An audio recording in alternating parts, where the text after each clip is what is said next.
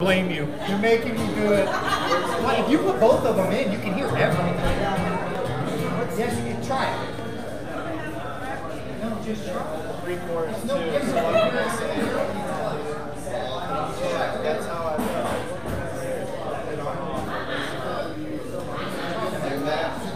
Just do a check. That's it. Just do a check. That's it. Check.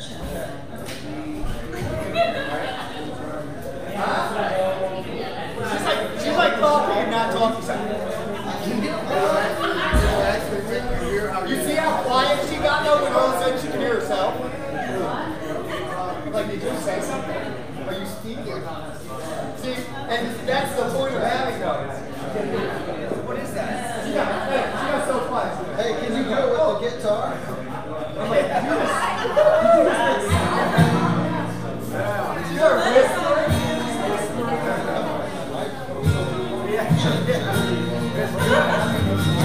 It works though, dude. That works. Hear yourself. That's why you want to hear. Spin that thing one time. Let's see how we do. Right. It's actually.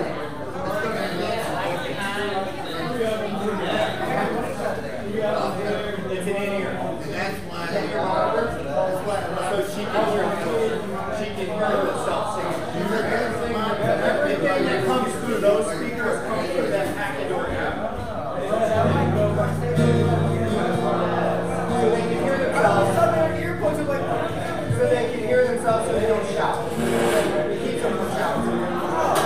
She went in and said one word and started whispering. And now you know why I love the game. They look effortless. Yeah. You know what I mean? They don't ever look like they're screaming. Turn it down, you got a volume now. Look, comes equipped with everything you need.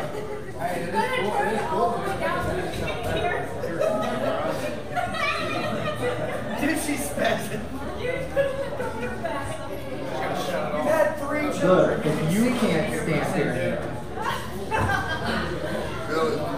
why do you want to give it to us? You see how that works? I had to come to grips with that when I started hearing myself talk. I'm like, okay, if I can't stand to hear myself talk, I don't know how I can expect anybody else to. Alright, we ready to pray? Pull that door shut if nobody's out there because we have our air conditioning. And as your mother would say, we're not trying to cool down the outside. Tom's mom obviously said that. But you know whose mom has said that before because they chuckle here and there. My mom used to say that all the time. Right?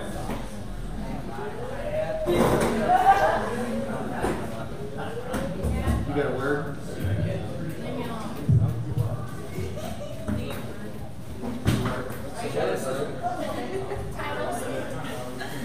I have Work hard. We're going to sing all these words. I think I found my Bible. I'm going to sing those words.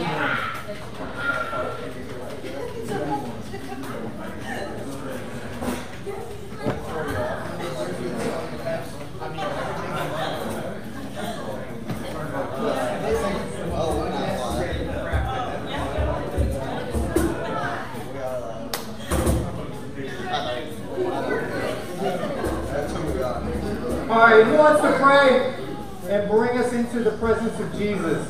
Eddie, anybody else? Let it go. Let it go? Did you say you want to pray too? I'll go Eddie, then I'll bring it to you.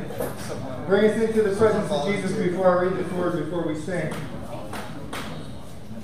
Yes, I just ask Jesus to keep me strong and show me how to be a leader with my family. I want to thank Jesus for bringing me to really recover. I want to thank Jesus for my leaders. I want to thank Jesus for what he's doing in people's lives here.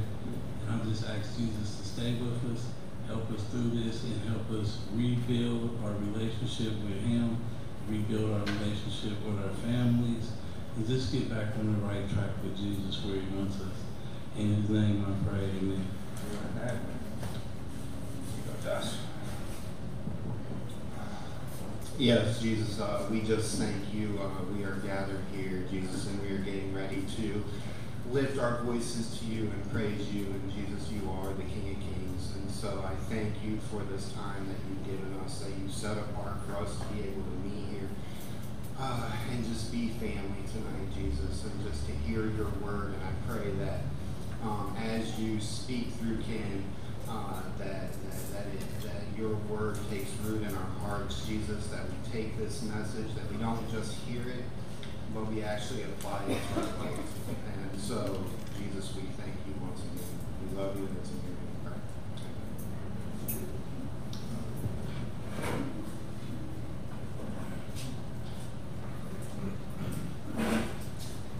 So I was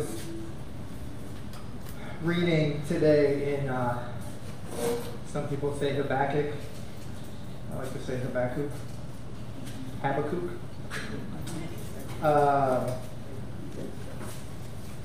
Chapter 3.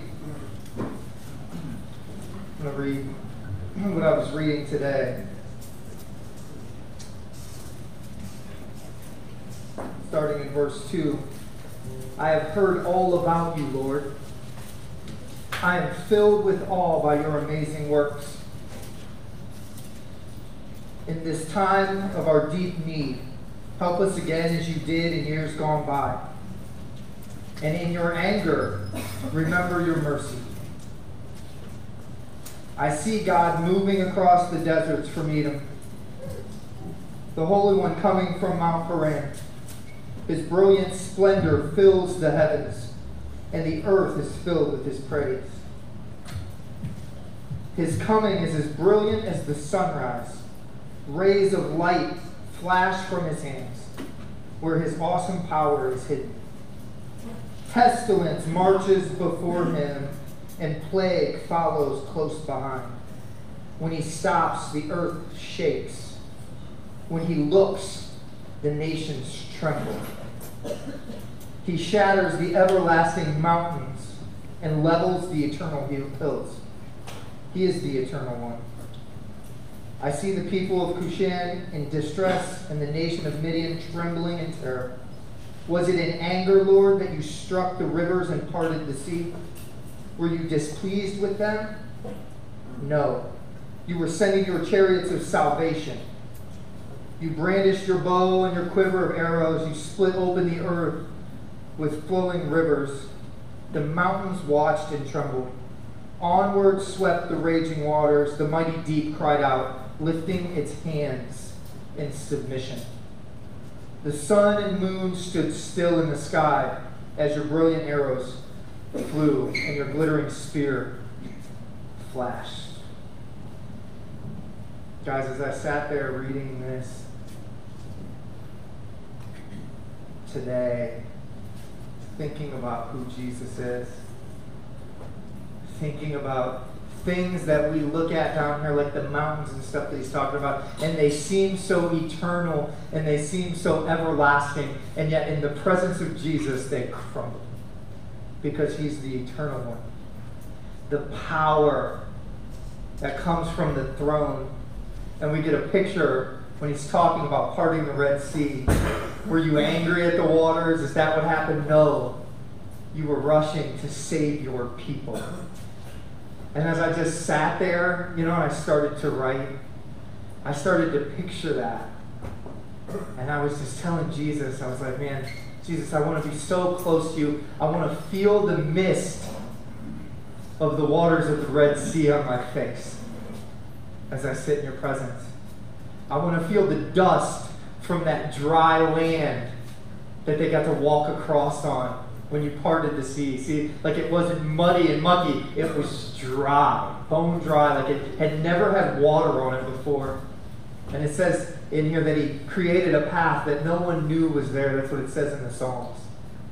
And nobody knew as they stood there on the edge in terror, thinking that they were about to be destroyed and there was no way out. Jesus knew all along that there was a path through the sea. And see, people couldn't see it until he made a way. And that's what Jesus has done on the cross. But I just sat there in the presence of Jesus, and I just felt so close to him as I was meditating on this word, thinking about how the Red Sea stood up like walls on both sides of the people as they walked through.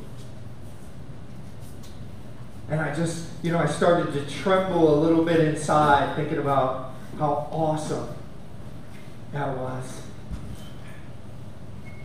And I was telling Jesus, like, as I could feel myself just getting closer and closer to the throne, I started to have that same tremble, because I knew I was close to the one who has everlasting power, who's worthy of all praise, the glorious eternal one, who was there before anything existed, and by his very words spoke and created everything we can see and can't see. And I'm telling you guys, I was in it. Like, I was in it. I was sitting there in my office at the jail, and I was just so close to Jesus as I read this and thought about that. And I could actually, at one point with my eyes closed, I felt like I could just feel the mist of that water and stuff as Jesus parted it. Like, that's who we're singing to. That's who we're worshiping. That's who we're giving praise to, the one who's worthy of all praise and all glory and all honor and all power. The one who, when you stood there or sat there or laid there, wherever you were, helpless, and you couldn't see a way, Jesus parted an impossible sea and showed you a way that he had put there since before he created the foundations of the earth, before you were even a thought to somebody human. And he made a way for us to be here tonight and worship him. So that's who we're singing to, guys.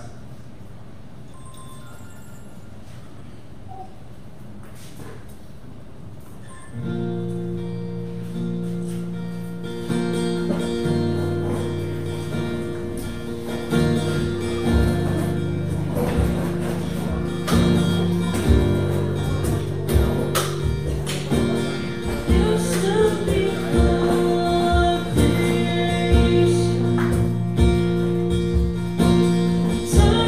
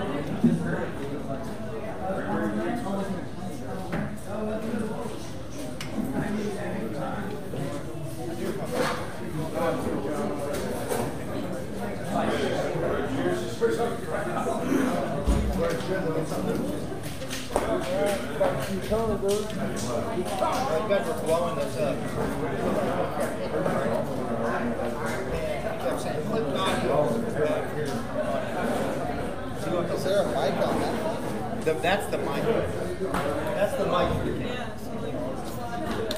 So I don't know. Just listen to it after and see what it picks up. My big mouth will probably shut it down too. Right? The only reason that I used to use my throat. When we had house church those couple of weeks, my throat was tired. Yeah. Like prevented attack against this Oh yeah, I remember being like my head. I didn't even know if I was going to be able to. Now I have a cough drop problem. Yeah. Now it's Paul's methylitis.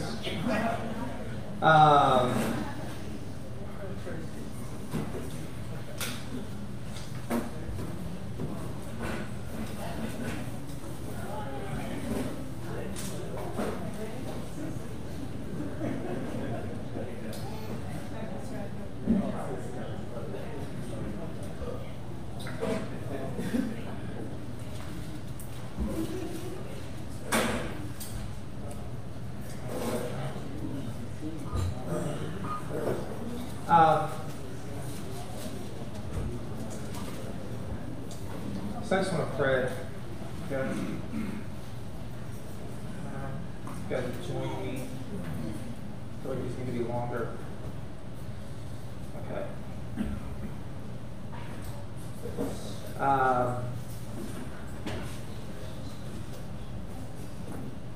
Yeah, let's pray. Let's lift our voices together.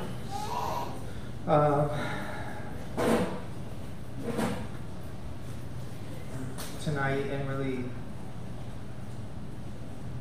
that the cry of our heart would be, we would want Jesus to just pour His Spirit out on us here. No matter what's going on or what we're going through, what we're dealing with, what kind of crazy thoughts are going through our head that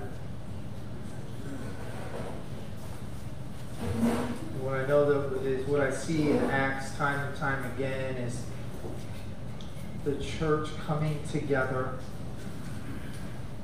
and crying out for more of Jesus.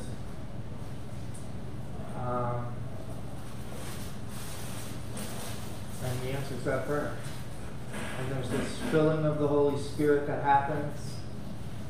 And I just think too often, guys, that we get together like this, I don't know that we even come in expecting that that could happen. I think it's a thing that's just in this book, or it's a thing that was just for that time, or it's for now. It's for now. Like, we're in the last days now, and it's the first thing that Peter gets up and says after the Holy Spirit's poured out on him. He goes, it says he'll pour it out on all his people to be his witnesses, to be transformed into his image. And so, let's pray.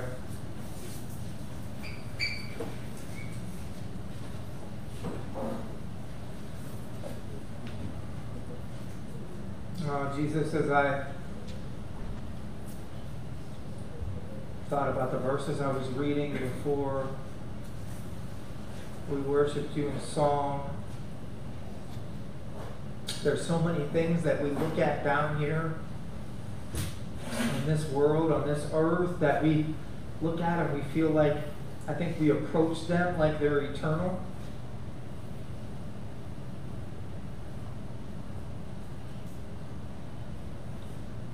And we expect to get so much from the things and the people on this earth.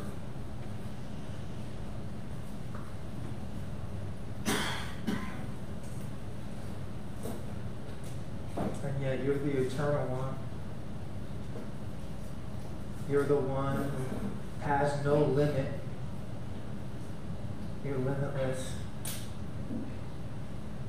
And shame on us, Jesus, that sometimes we get together like this and we don't have this expectation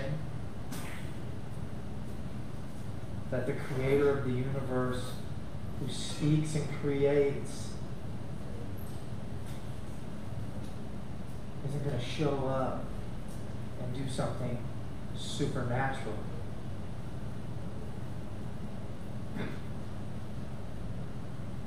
We should expect that, Jesus. We should expect that, hey, we're coming into your presence and we're putting our hearts in your hands and just giving our lives completely to you, Jesus, and singing about how awesome you are, and singing your praises and worshiping you, and reading your words, Jesus, that you gave us, and talking about how awesome you are. And we should have this expectation, Jesus, that supernatural change is going to take place. Healing is going to happen.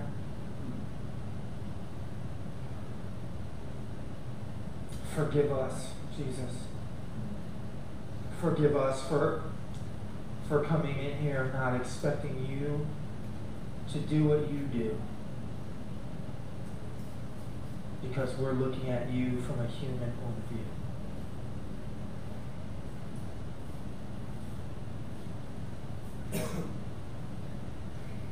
I pray that you would lift the spiritual blinders we have on.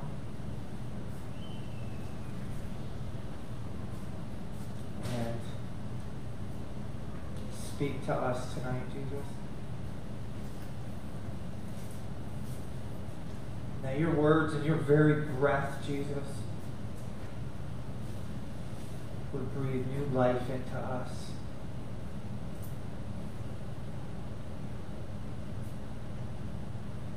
And we would humble ourselves here tonight. And that we would admit how small we make you, and in that, Jesus, you would lift us up with you. You would speak to us and strengthen us and encourage us and make us and mold us into the soldiers in your army that we're supposed to be. We love you, Jesus. Amen.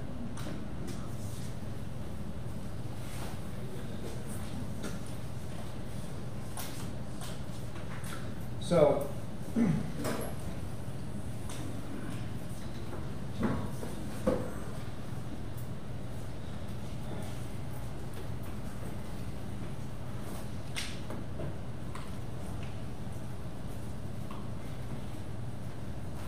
I was reading in 2 Peter over the weekend, and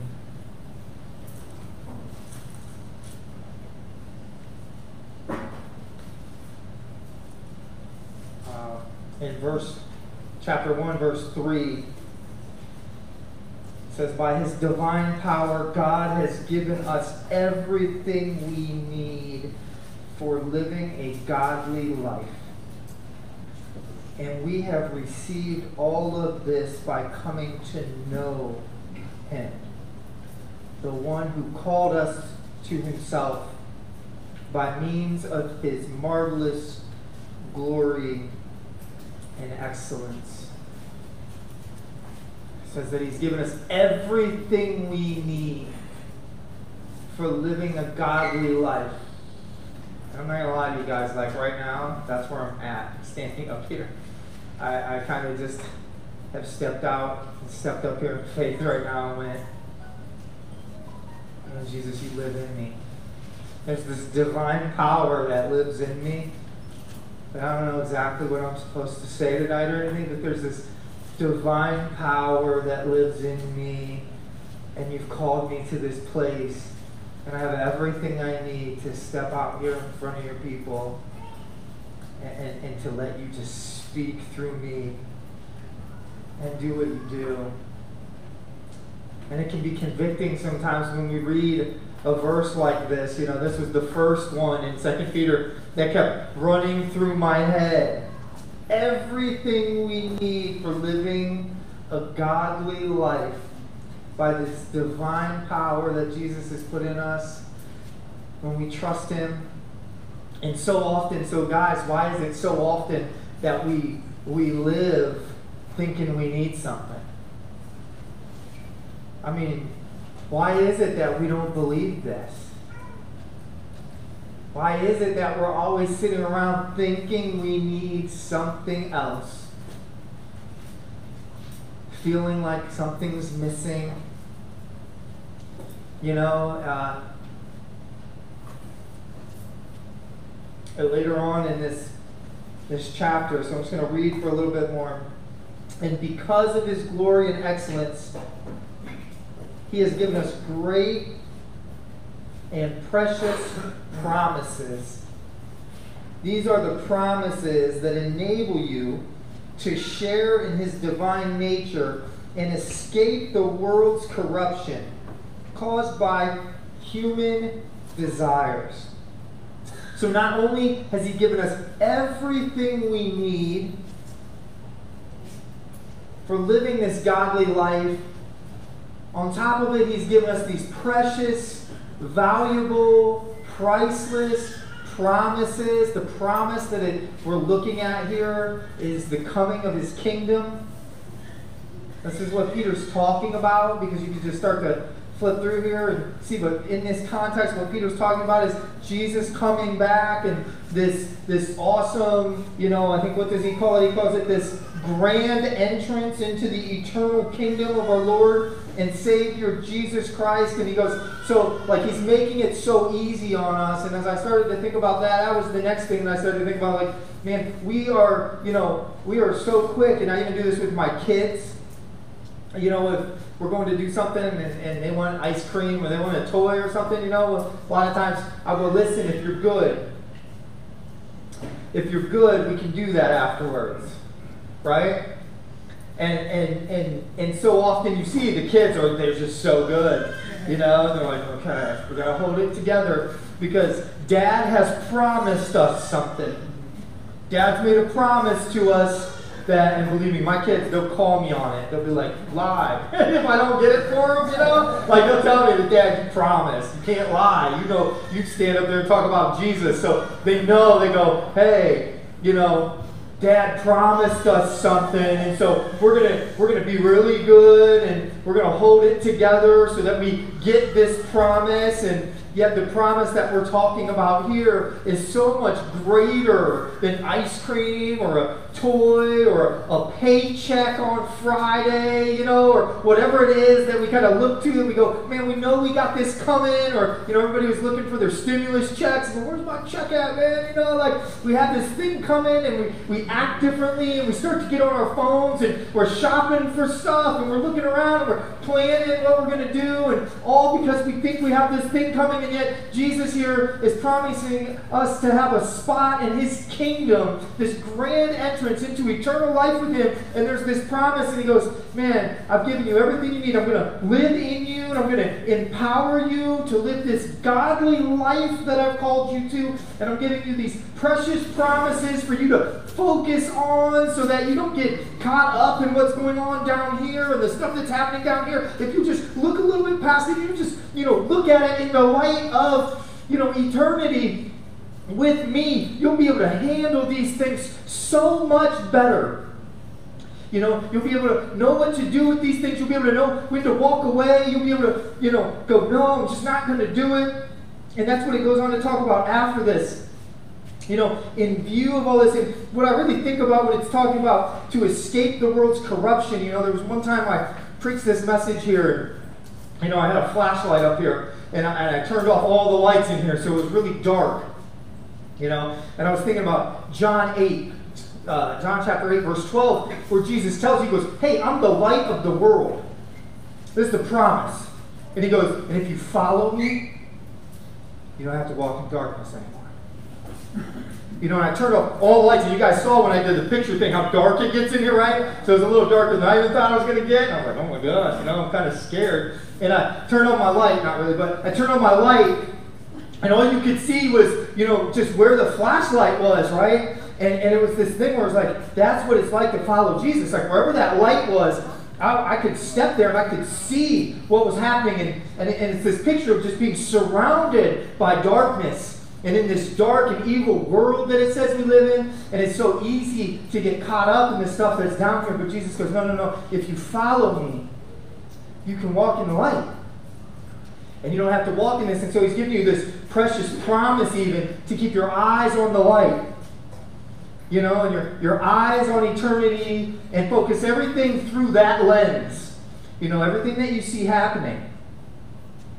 And so he says, in view of all this, he goes, look, everything I'm telling you, in view of, you know, this divine power that lives in you now, you know, it says that the power of the Holy Spirit lives in you with the power to raise the dead, that lives in you. And he goes, in light of all this, you know, these precious promises that Jesus has given us to enable us to escape the world's corruption, in view of all this, having looked at all that's happening, he goes, make every effort to respond to God's promises. And I'm not going to lie, like that verse right there, probably for 2 days straight, I knew that I was kind of heading there tonight at some point when I got here. You know, I probably knew that Monday night, I think, or something like that. Or it might even been Sunday night. But it was that verse. It just kept playing over and over and over again in my head. Make every effort to respond to God's promises. Make every effort to respond to God's promises. Supplement your faith with generous provision of moral excellence with knowledge with self-control with patient endurance, and patient endurance with godliness, and godliness with brotherly affection, and brotherly affection with love for everyone. So he gives this list of things, and if you look at that list for a minute, and if you just glance at that list, you're like, that's impossible. But Jesus goes, I've given you everything you need to live that. And he goes, so make every effort to respond to my promises. Guys, we make, I think the reason that verse kept going over and over and over in my head is, do we really make every effort? Do we really make every effort to respond to God's promise? For some reason, I think, I don't know where it got mixed up or where it got lost, but for some reason, I think that people think like the Christian life is just like, yeah, you have this peace inside and you have this joy inside. You have this fruit of the Spirit where you're not stressing out. You're not worried about things and you always have joy. But I think that, for somewhere along the line, somebody said that it's just like this kick-back, laid-back thing. And you're just kind of cruising and you're just heading into eternity. And I'm like, well, Jesus didn't say that. So it makes you wonder where that comes from. And people even look at Matthew 11 and they go, well, Jesus said, come to me all you who are weary and carry heavy burdens, right? And give them to me and I'll give you rest for your soul. Rest for your soul. Why? Because when you do that, there's this precious promise to keep your eyes on. But he says, make every effort to respond to this promise. Make every effort to respond to this promise. And guys, so listen. And down here a little bit later in verse 10 it says, work hard to prove that you really are among those God has called and chosen. Guys, we work so hard at so many other things. We will grind so hard at so many other things. But we don't work that way a lot of times for Jesus. And look, let me just be clear about this in the beginning. I'm not saying that you're earning your salvation. Salvation obviously is a free gift from Jesus, and he's going to, because you got this free gift, and now there's this promise, your response should be hard work. Should be hard work. I mean, even Jesus goes, my burden is light. He didn't say there wasn't a burden. He just goes, hey, you know what? My burden is light. You know why? Because your hard work for me is nothing compared to trying to carry the weight of your sin. Because you can't do it. That will crush you. That will crush you. Well, guys, are we making every effort, really, to respond to these promises? Are we working hard to prove that we do belong to Jesus, that he's called us and chosen us? And not to prove it in a, and this is why I prayed before we started that Jesus would give us spiritual eyes tonight, because not to prove it in a way like, I got to prove myself to Jesus, I got to prove myself to people, but man, that there'd be proof that we belong to Jesus, that people would know when they look and go, man, look at him, he's just pouring his life out. Look at her, she's just pouring her life out for Jesus. Every effort is put forward as she works so hard, or he works so hard because of what Jesus has done and working for Jesus. And here's the thing, guys, because you know what I've seen over the years since we've been here?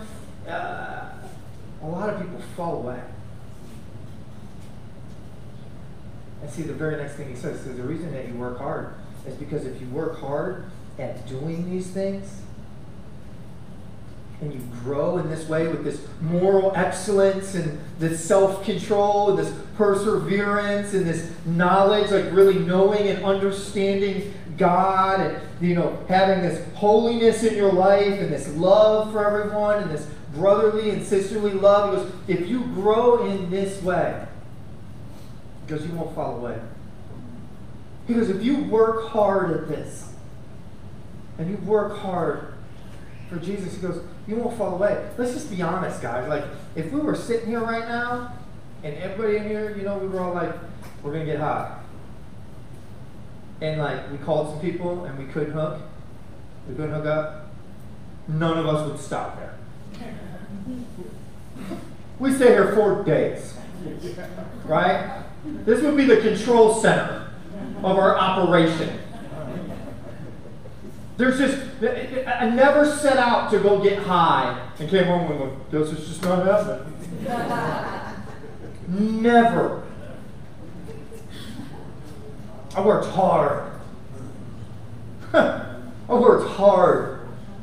And yet, here we are, and Jesus has given us a new life and given us everything we need to live this godly life, and we're just kind of like, And if you look at the people in this book, man, that were close to Jesus, they worked hard. Moses walked up and down that mountain, dude, like 8 times. Just to be in the presence of God. He just wanted to be close to Jesus. And he worked hard. Dude was not young. He was the first free solo, right? He was the first rock climber. He was up and down that thing. He worked hard, man, just to hear from Jesus, to have a message to give to his people. And that's, that's how even when I was talking about this verse today, I even felt that way today. I'm like, I'm working so hard, Jesus, to hear what you want me to say to your people. And he just honors that, and just to be in your presence, Jesus, and just to be close to you. And sometimes it should be convicting that you work hard at so many other things. Everybody knows about Noah. I think it took him about 120 years to build that boat. It was not easy. It was hard work. He even talks about it in 2 Peter. He even talks about Noah in chapter 2 when he's talking about false teachers and, people that disobeyed and sinned. And he goes, in verse 5, and God did not spare the ancient world except for Noah and the 7 others in his family. Noah warned the world of God's righteous judgment. So God protected him. See, it was in Noah's work that he experienced closeness with God. It was in Moses' hard work climbing up and down the mountain that he experienced closeness with God.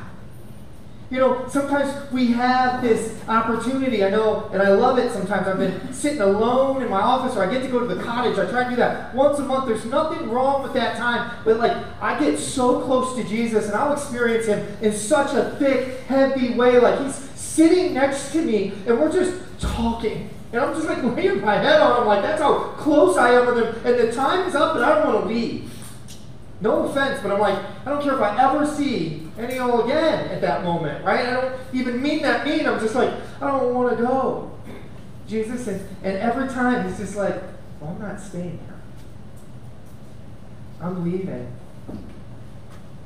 And I'm going to work hard, Ken, to seek and save lost people. Are you coming? And I'm well, I'm not going to sit here with me. I want to be with me. I want to be with you, Jesus. Jesus worked hard.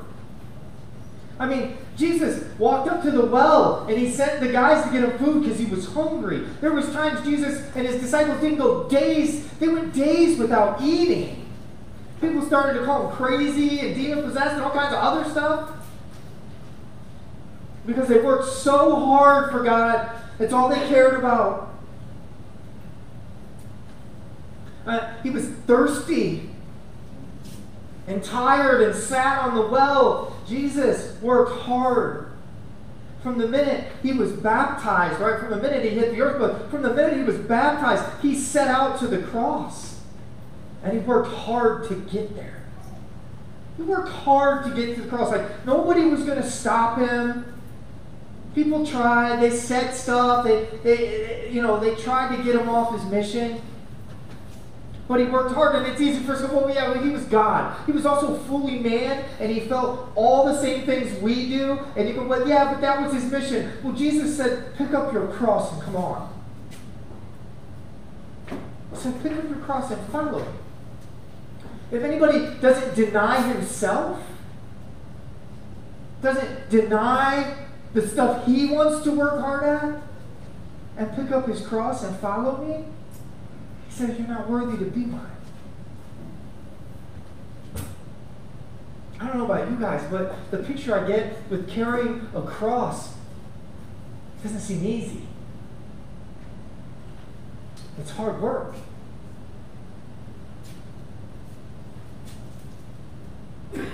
We would work hard. We would make every effort.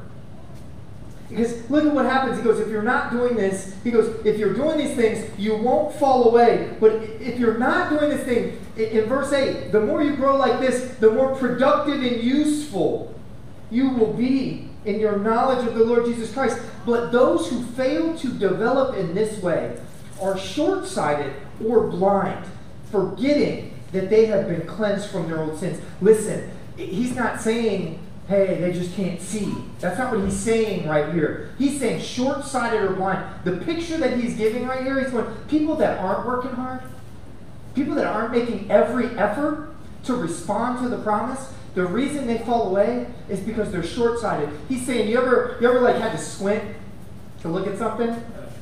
That's the picture he's giving. He's going, they're closing their eyes deliberately. They know. They know they should be working hard. But he goes, no. They squint to almost block it out. So they can kind of just focus on what they want to focus on, or act like they don't see it. Or act like they don't know. Listen, getting alone with Jesus is awesome. You should be doing that. You should be working hard to do that. How many of us work hard to do that? Guys, I got to get up at 4 o'clock in the morning sometimes to spend time with Jesus in here so I have something to say. Like, I know a lot of people just think pastor's just like, well, he works 45 minutes a week, twice a week. You know, like, it's like, I got to get up at 4 in the morning sometimes to make sure I have time to just sit in the presence of Jesus, to hear from him, to know, like, you know, I got to climb the mountain. Do we work hard to climb the mountain, or is it like, and I'm not condemning anybody who sleeps in occasionally. It's like, you know what I'm talking about. It's just this thing where you'll fit it in. And you guys in the house and stuff like that, man, like, it's set for you right now. There's a structure for you. And so it's all there. And what we're hoping is that that carries on, you know, or the transformation happens, but that you don't, you know, do you work hard, or are you just doing the minimum? You know, in Romans it says nobody's truly seeking God. He said, all turned away, and there's nobody good. And he goes, nobody's truly seeking after God. I mean, here's the awesome thing. When we go back, think about Jesus' love for you. How hard he worked to go to the cross for your sin, for your wrong. And he calls us to do the same thing. See, some of us, we just want to work hard if it's for us. If there's something in it for us, I can work hard, right? Like, I don't mind working hard if there's something in it. You know, I remember when Jack was just real little. I think he was in kindergarten, and I was in Strongsville because, you know, that was halfway between where his mom that I was separated from lived, and I had custody of him. And Strongsville is not cheap. You know, it wasn't a cheap city to live in. And I worked construction, and not even good construction. I worked, you know, construction, $300 a week is what I brought home. And I worked close to 50-some hours a week, you know, doing waterproofing. And I would drive in a hoopty car that I had. I would drive all the way to Macedonia, 45 minutes to an hour almost every morning in traffic, and every afternoon back. And we would eat buttered noodles. We lived on that. It's funny because Delilah always has me make her buttered noodles, and she thinks I'm like the buttered noodle king. She's like, nobody makes them like you, Dad. I'm like, because we used to live on them. You know, like, and it doesn't take much talent to do that. So I'm not like putting myself up, but I'm just going, you know, that's what we used to live on. And I worked hard. You know, I had this awesome work ethic. So me and him could have an apartment, have a car, pay for gas, and do whatever this world tells you to do. And then, and I just wonder, do we work that hard for the King? And really what it's saying here is he's talking about people falling away. Because in 2 Corinthians 5, the same thing is in view here, where he's talking about our new bodies, and he's going, man, we're going to have new bodies. That these earthly bodies, they're dying, and so I get it. These earthly bodies we're in, they get tired, and they get worn out. But my soul has rest, so what? These guys understood. Paul understood. There was work to be done. And he says, like we're in these bodies, and as long as we're in these bodies, we're not at home with the Lord. So in verse 6 he says, but we're always confident that even though that as long as we live in these bodies, we're not at home with the Lord, for we live by believing and not by seeing. Yes, we are fully confident, and we would rather be away from these earthly bodies, for then we will be at home with the Lord. Listen to what it says next. So whether we are here in this body or away from this body, our goal is to please Him. See, I thought about it before I started to talk tonight, and I think the struggle that I had all day trying to hear clearly, it wasn't that I couldn't hear clearly, I don't know that I wanted to say some of this stuff that I'm saying right now, because, it's easy to get in this church world and this, supposedly Christian. People are shooting people in the streets, and they're starting Facebook pages going, hey, this guy's a God-fearing Christian. And I'm just going, oh my gosh. This is our world, right? Christianity, it's just, everybody's a Christian in America, man, even though nobody's working hard to serve the King. And so it's this thing where it's like, oh, Jesus, can I say that we should please God, or we should work to please God? And he's going, I said it. But the minute you say something like that, they're like, oh, you're legalistic. You're talking about works. And it's just somebody's lame-ass excuse to lay back and not do anything. There it is, right? It's just true. It's just like, oh, so we can just coast into eternity. Let me tell you what Jesus says about that in Matthew 7. He goes, look, the gate is narrow, and the road is difficult, and very few find it. It's a difficult road. You're not going to coast in. You're not going to go do whatever you want to do, die in your sin, and be flying high. That's just not happening. That's just not happening. Jesus himself, the Holy Spirit saying to us, man, hey, whatever we do, we should be working hard to please God. And listen what he says next. Why? Because we all must stand before Christ and be judged. We will each receive whatever we deserve for the good or evil we have done in this earthly body. People have a lot of different interpretations on that. I'm just going to go with what it says. I'm just going to go, it sounds pretty serious. I'm not going to interpret it away to make everybody feel better tonight so they can go home and live in their sin. He goes, if you're not working hard to seek my face, if you're not working hard to please me and chase after lost and broken people, Jesus goes, you're not working with me. And you'll fall away. Or we all must stand before Christ. I'll never forget, we were at a banquet one time. There's a lot of people there. And there's a guy, I really like this guy, but, I'd never really talked Jesus with him. I know he said he was a believer, and he's on the stage. And it's this banquet, and he's given this sermon illustration, and it's actually a really good sermon illustration. And then it just takes a quick turn. And he goes, well, come on, guys. We're believers, so we're not going to get judged. And I forget who was sitting with me. It might have been my own wife. And she looked over and she goes, "That's not true, right?" I go, "It's not true. That's not true." Gosh, you gotta really read this thing and go, "Well, this is what it says. This is what it says."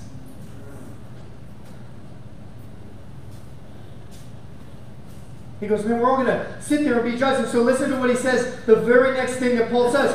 "Because we understand our fearful responsibility to the Lord, we work hard to persuade others."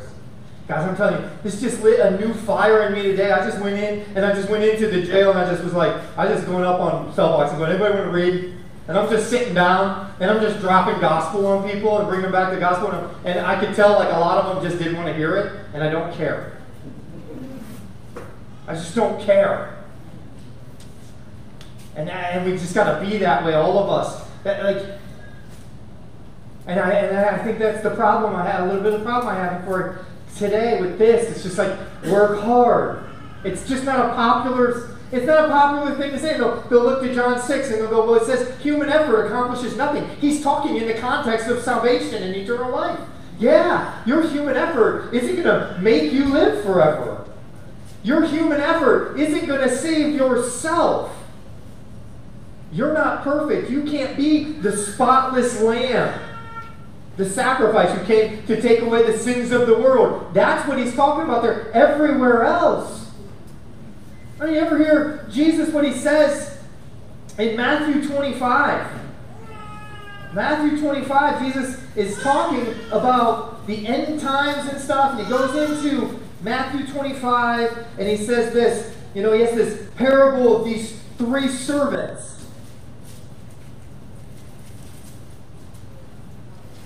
He goes, "The kingdom of heaven can be illustrated by the story of a man going on a long trip." In Luke 19, it's the same kind of parable. It's about the same stuff. There's just more servants, but there's still three he gives the money to. But he says something different in Luke 19. He goes, the guy went away to be crowned king. And he said, when he went, a bunch of the people said, "No, I don't want him to be my king." See, that's a little more accurate. See, the reason you're not working hard for the king is because he's not your king.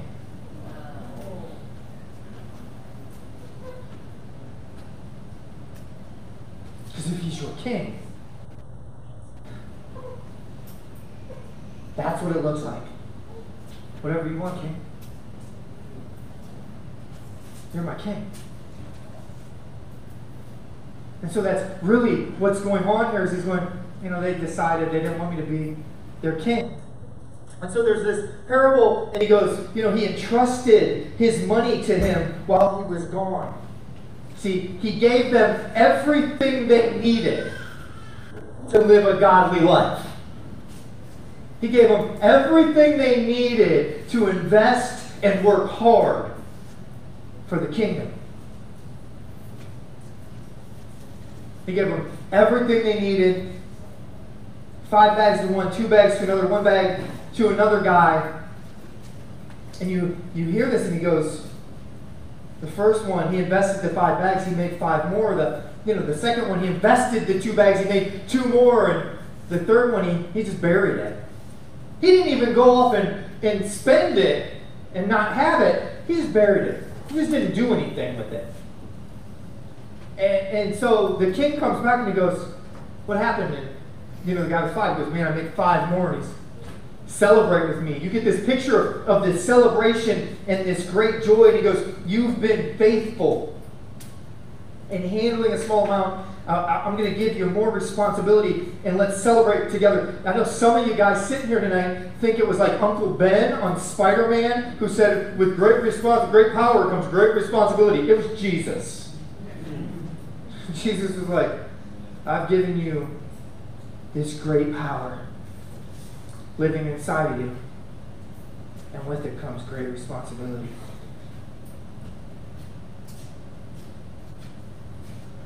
And so the next one goes, "Man, I made 2. You gave me 2, I made 2. And he goes, "Man, come rejoice with me." You get this picture of rejoicing. I don't even know what that looks like. I don't know if that's, you know, that Only Imagine song where you're like, am I dancing with Jesus right now? Right? I was like, am I dancing with the creator of the universe? Do I get to do that? Do I get to dance with you, Jesus? Because I suck at dancing, but I'll let you lead. Right? And you're just like, and then the next one goes, here's your, what you left me. I didn't lose it. Here it is. And he goes, you're wicked and you're lazy. I'll never forget the first time I read this. I remember early on, I thought, that dude's doing the smart thing. You know, I just remember coming off the streets going, that's a smart thing. Because you don't want to mess up dude's money. See, I've been in so many situations on the streets where I've messed up some money or dope and been like, man, I got to go face the music. And I was like, looking at it from a worldly perspective, and I was like, good job. Bury that stuff. Give it back to him. I didn't smoke it. Right? but so like he comes back and he goes, here, I didn't lose it here. And he goes, you're wicked and you're lazy. And he takes it from him and gives it to the one with 5 bags. And they go, well, he's already got 5 bags. And he goes, yeah, but he was faithful. Because he was faithful and in a small amount, I'm going to give him more. And he calls him a wicked and a lazy servant. And he starts to make excuses. The servant goes, oh, I knew that you're harsh, and, you know, he had the wrong kind of fear. He had the fear where he hid, instead of the real fear when you really know Jesus and he's your king, and you're like, there's no place I can go that you won't find me. You know, in Psalm 139, he goes, if I go down to the depths of hell, you're there. Some people have a problem going, what's Jesus doing in hell? He created it. Everybody thinks it's like Satan's playground. No. He created that for Satan and his demons. That's what we find out in Matthew 25. It's not like Satan's down there putting people in a pot, right? Or stuff I used to see in the cartoons. No, Jesus is down there putting people out. It's his. It's all his. There's nowhere you could go to get away from him. You would never hide because he's your king, and you know there's nowhere you could go. It's real fear of the Lord. I have a fearful responsibility to work hard, to be good with this great power that he's given me. And so he starts to make excuses, and just like Peter's saying in 2 Peter, there's no excuses. Jesus is going to look at you and go, I've given you everything you need to live a godly life. I've given you everything you need. I made it easy for you. I've given you everything you need to live a godly life. And so this is what happens, right? It takes a quick turn. But from those who do nothing, even what little they have will be taken away. Now throw this useless servant into outer darkness where there's weeping and gnashing of teeth. Just cruising into eternity, right? Just holding on to what you got. I mean, the parable of the rich fool in Luke says it. He goes, that guy thought, hey, I got more than enough now. I'll sit back and take it easy. And Jesus goes, you're going to die. You're going to die tonight. And who's going to get all your stuff? And you're a fool to have riches here and not have a rich relationship with God. There's just this call, guys, that we need to see, because a lot of times I think what's happening is we feel like we're under attack, and we feel we're not close with God, and it's because you're not working hard. You're not working hard to be in his presence. You're not working hard to seek his face. You're not working hard to be a part of what he's doing. You're not working hard to make disciples.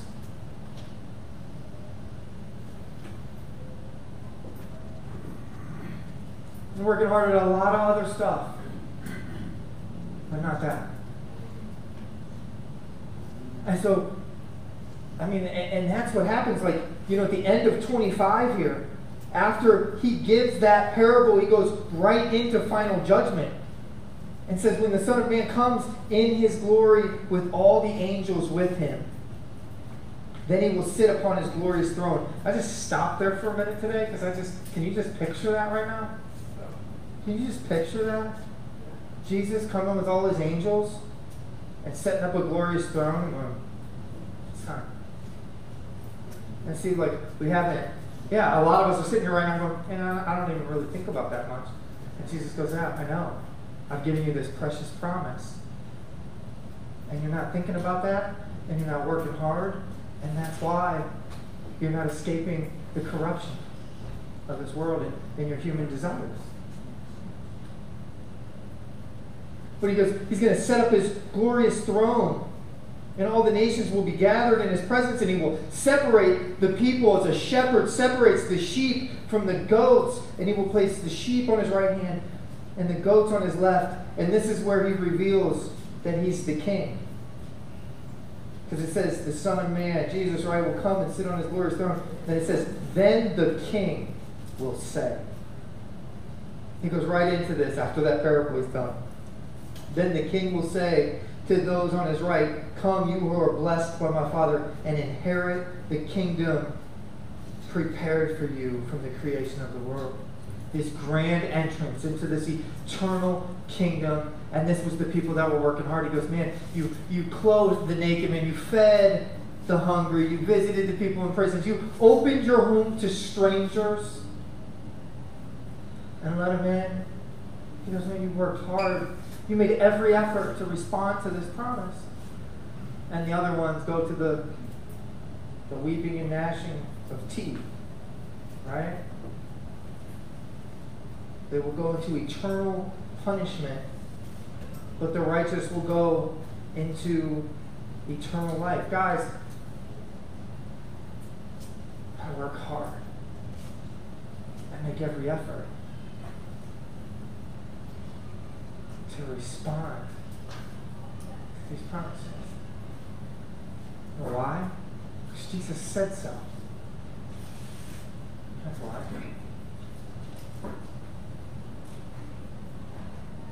You'll notice nobody's passed a plate here ever.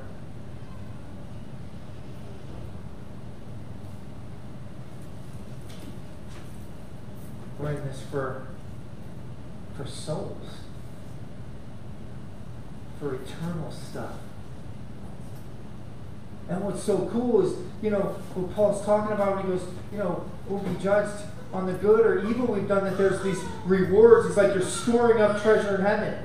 It's like having direct deposit in heaven when you're working hard.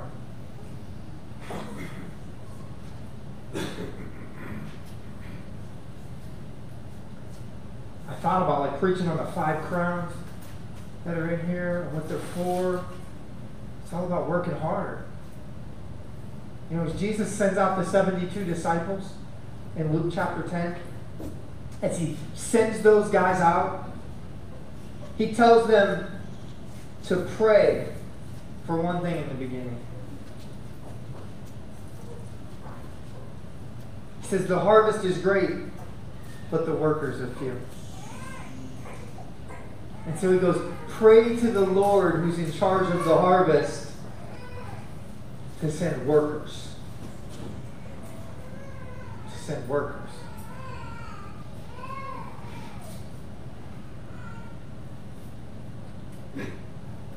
And then he sends those guys out, and he sends them out to work hard. He sends them out, he goes, hey, listen, I'm sending you out as sheep among wolves. That doesn't sound like an easy job.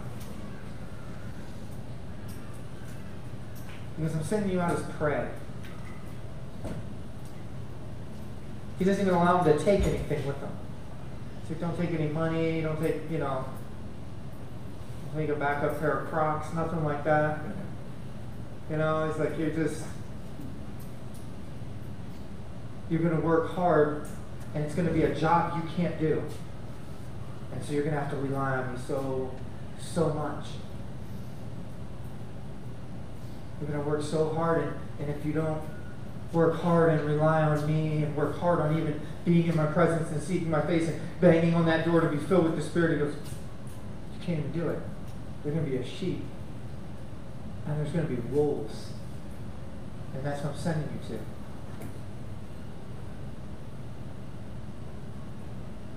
He puts them in a position, and he takes all the stuff that they would rely on. He even takes their walking stick. Don't even take your walking stick. I don't want you leaning on anything but me.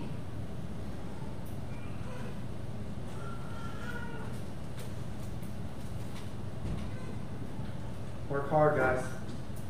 We got to work hard, you know, and it's got to start like now. And it can be one of these things where you sit here right now and you kind of feel overwhelmed and you're like, what do I need to do? You know, and in Zechariah chapter 4, verse 10, Jesus says, do not despise these small beginnings, for the Lord rejoices to see the work begin.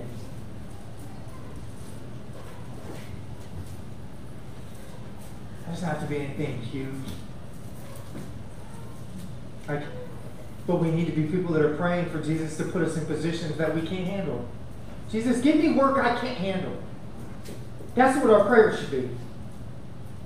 If we really believe Jesus is who he is, we should be, Jesus, whatever work you get me started on, whether it's small or whatever it is, I want to be a part of something I can't do.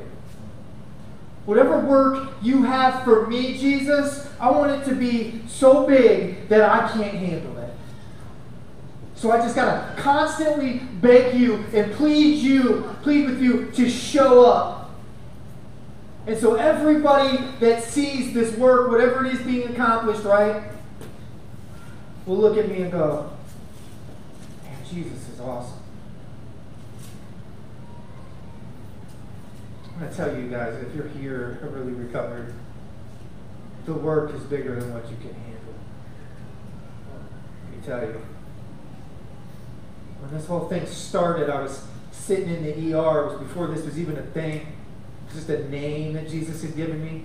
I'm sitting in the ER with somebody trying to put him into detox, and the nurse comes out and she goes, we Narcan 10 people in the parking lot on a slow day. In the parking lot. That's not even people that come in. Just the people that don't even make it into the door. They're trying to get to the ER and it's done. She goes on a slow day. And I remember sitting there going, man, Jesus, it was that moment where I go, oh, I can't. What am I going to do? What am I going to do? I'm one man, Jesus. I'm one man sitting here. I can't. How am I going to do anything? I can't do anything. And Jesus goes, yeah, I know you can. But what's impossible with man is possible with me. And now's the moment, man, I just really, I prayed, Jesus, give me more than I can handle. And you see the fruit of it. It's here. You see it. Look around, man. You see it. Jesus is. And the impact he's had on people that aren't even here. Good and bad. They'll never forget. They'll never forget. The King touched them. Jesus touched them, man. They can't even let it go, even the haters. They're watching right now. I'm telling you, they are. They know everything I do and say. It's true. But that's because Jesus touched them, man, and they encountered him, and they're trying to make sense of it and aim something at me, and it's like, no. No. You're squinting. You're squinting.